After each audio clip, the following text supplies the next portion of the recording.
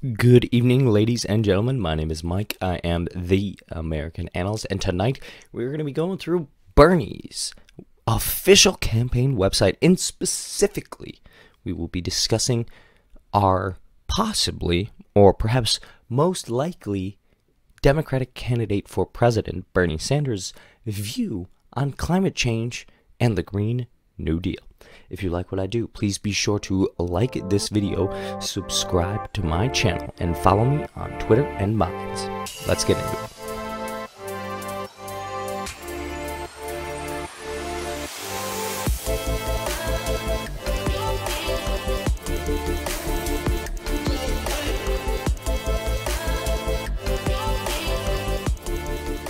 Alrighty then. Alright, we've got Bernie Sanders 2020 website here, and specifically, we're going to be taking a look at his thoughts on climate change and the Green New Deal. Expect a lot of these types of videos in the future.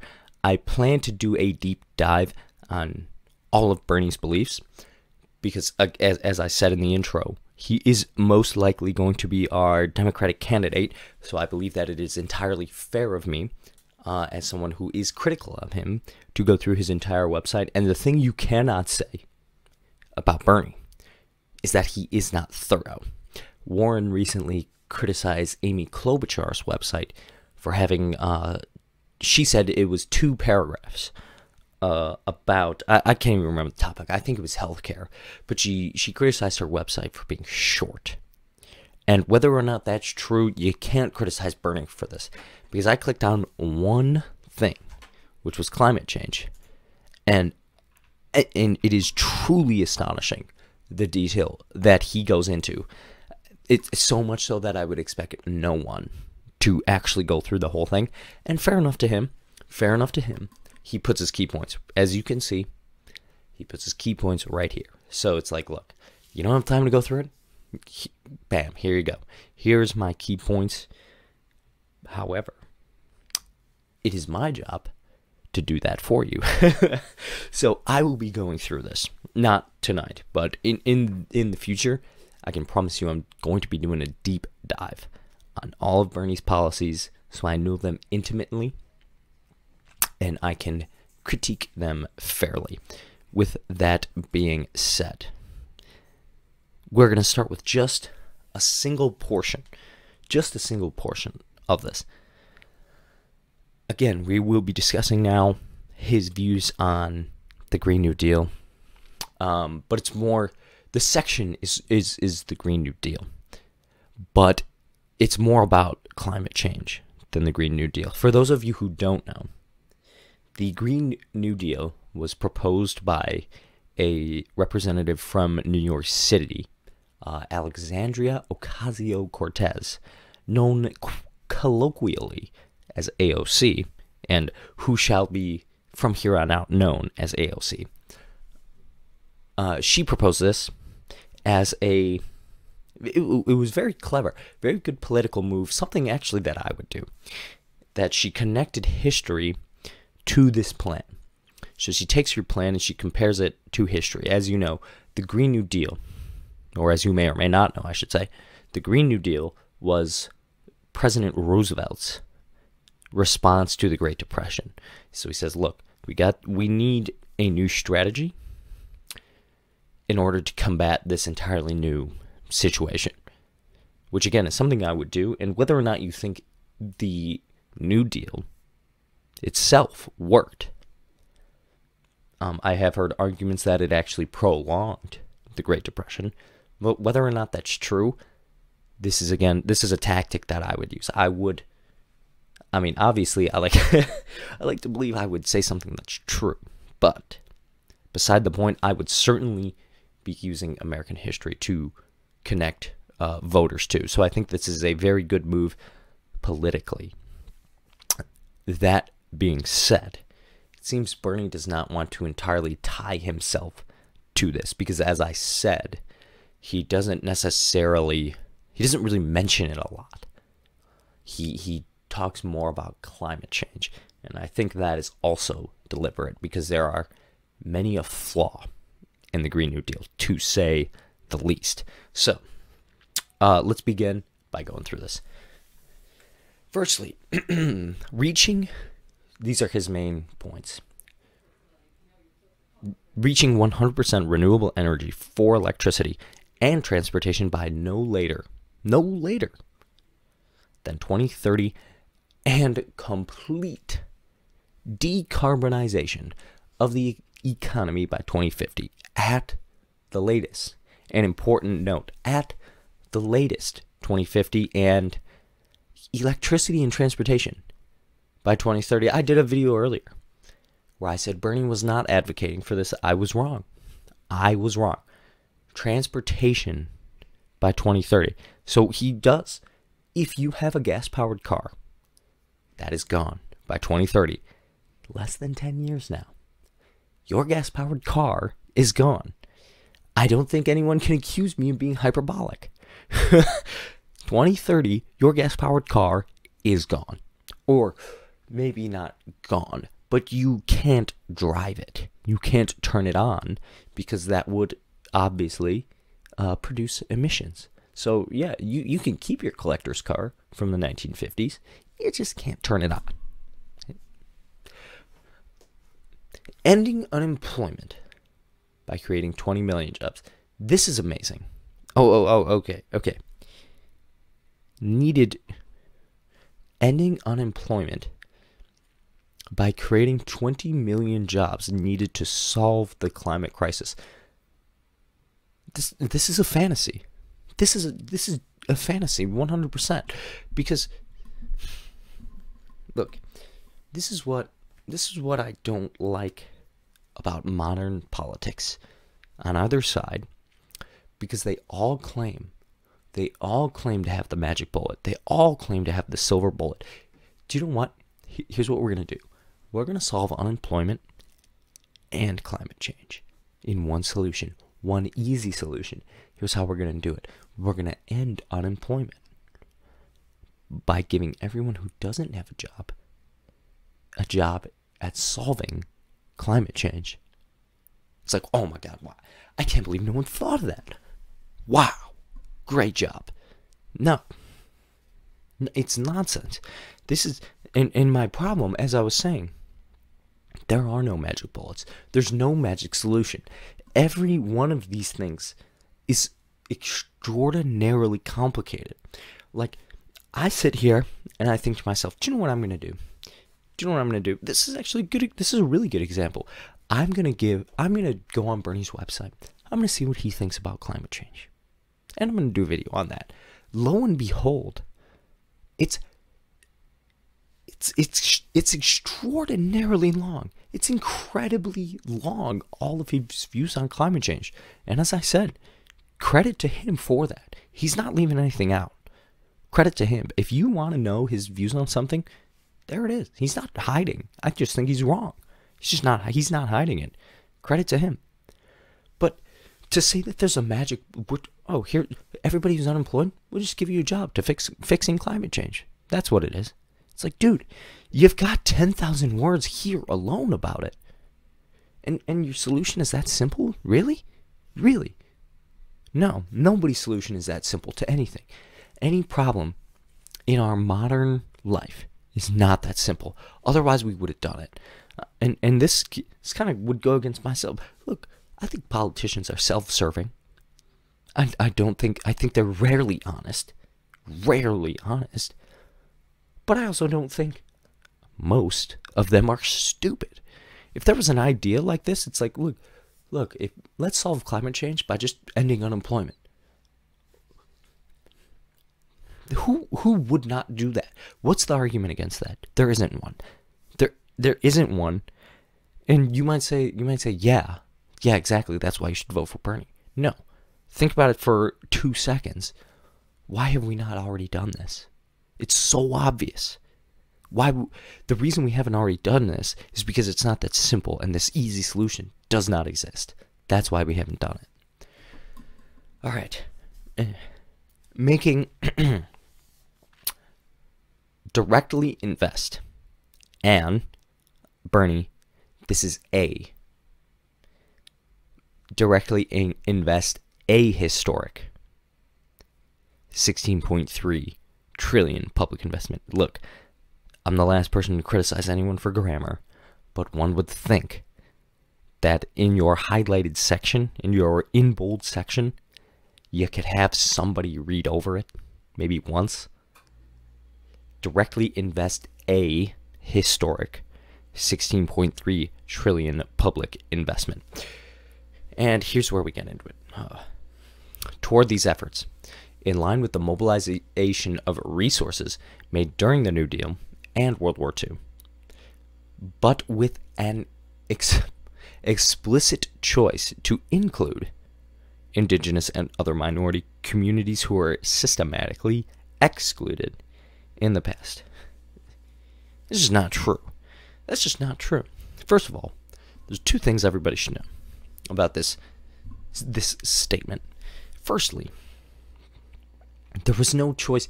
By implying that we're systematically including, in quote, black, indigenous, and other minority communities, unquote, by implying we're including them, you're implying we excluded them in the past, which is just not true. Yeah, you're not going to catch me saying that 1940s America was this paragon of racial justice. It's obviously false, obviously not true. But we needed everybody we could get, either on the front line or in the factory. So we had there was no excluding black people from factories in the 1940s. We needed everybody, as I had said. So that is just patently false. And not only that, here's something that British people would love to remind the American public. It is that it was Britain's roughly $5 billion, and again, this is 1940 currency, $5 billion in arms purchases that lifted the United States out of the Great Depression permanently. And as Anthony Beaver says, primed its wartime economic boom. I believe it's the quote. That is the quote. So now what I'm trying to say is, in 1940, someone else gave us the money to invest. Someone else gave us the money to invest in our wartime economy, at least initially. But now we're just paying for it ourselves. So it's a totally misconstrued historical argument. It 100% is a just transition for workers. A just transition for workers. Furthermore, this 16.3 trillion, keep that number in mind. That's not even counting his healthcare plan. Everyone has been talking about Bernie's healthcare plan. That's not even counting it. So, a just transition for workers. I believe Bernie would try to do this. I don't think it's possible. I don't think it's possible to do a just transition for workers, because what do you do? This is my whole thing. Bernie Sanders is, I'm a democratic socialist. Well, to do these plans, you would need not to be. You would need to be an authoritarian socialist in order to do these plans. But he doesn't mention that. He doesn't like to mention that. Declaring climate change a national emergency. In what way is it a national emergency? And by that I mean, I'm not going to get into the climate science, because, surprise, surprise, I don't really know it. But what you can't say is that it is an emergency. It's not. Just look at how people are reacting to this coronavirus. That's an emergency. And yes, it has yet, as of Thursday night, February 27th, it is not yet an American national emergency. But just see how nations react when they actually believe something is an emergency. And maybe you think it should be an emergency, but I just think that the comparison is valid. That if this was a actual national emergency, things would be shut down. Really, if something came out that it was like, hey, the world actually is going to end in 12 years, I think coal plants would shut down in one day. One day. Let's say, like, look, we can't destroy the whole economy. Just like with the coronavirus. We can't destroy the whole economy because that would bring about the apocalypse just as surely as climate change, fear-mongering, or disasterism would be a better word. Climate change disasterism or a massive plague outbreak would. So we can't just shut down the whole economy, but we can't shut down all the coal plants. That would be step one. That would be step one. Maybe you think we should. I don't. But it's not an emergency. It's not. It's just hyperbole to get people scared to vote for you. Saving American families money. This is just a joke. I'm not. 16.3 trillion, and you're gonna save American right here. 16.3 trillion public investment, and then you come down. What is that? 2 paragraphs later, 2, and you're gonna save American families money. Sure you are. Okay. Here's the last point I want to make.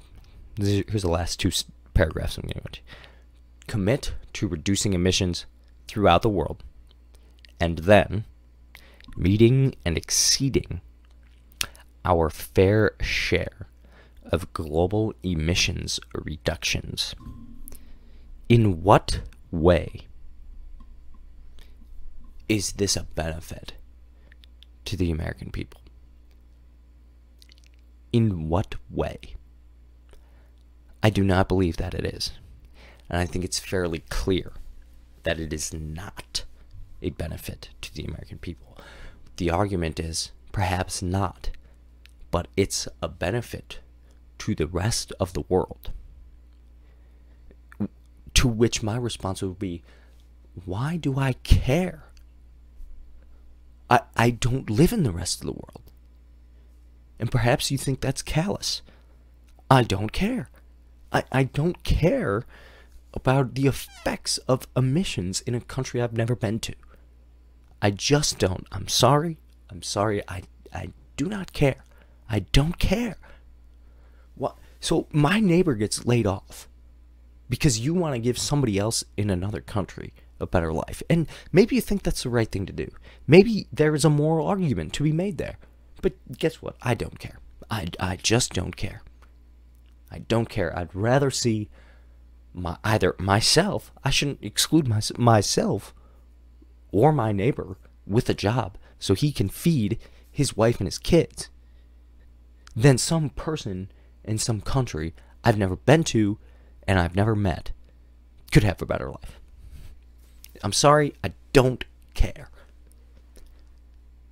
And my last point, commit to reducing emissions throughout the world. How far are you willing to go? Which brings me back to also the national emergency thing. If this really is a national emergency, if humanity really was going to be extinguished in 12 years, as AOC has said, why would you not go to war with other countries to stop them from burning fossil fuels?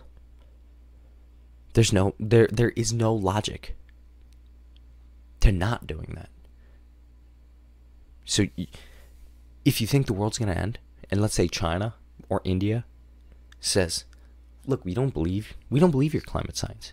We're going to keep building coal-fired power plants, as both countries have been doing, by the way. There's no logic to not, like, well, all right. You refused? Guess what? We're going to bomb your coal-fired power plants. Is that really what you want? You really want to start World War III for climate change? Seriously. Because that's your logic. That's why I don't think you really believe it. Because I don't think you would say. I don't think there's any person who would say, yeah, I do want to start World War III for climate change. No, I don't think you really believe that. I really don't think you do.